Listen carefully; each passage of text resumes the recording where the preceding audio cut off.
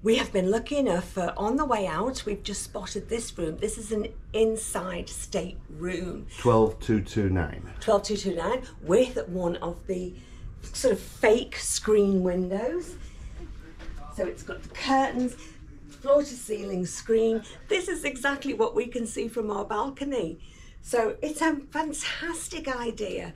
Yeah, it really does give you a sense of what you can see outside, nice and bright, and actually it does make the room feel bigger.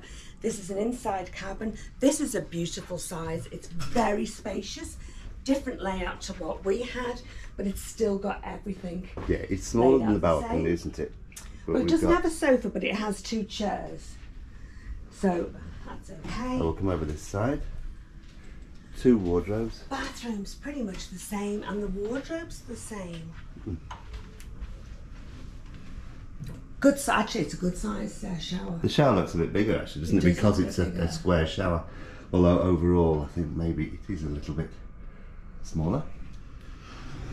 So we don't think anybody would be disappointed with an indoor inside cabin with one of these screen windows. I believe you can switch that off at night as well, so that it doesn't shine through. So yeah, fantastic. Okay, that's very good. I'm so glad we saw that. Deck 12, 229. Yeah. So you wouldn't say no to one of those cabins.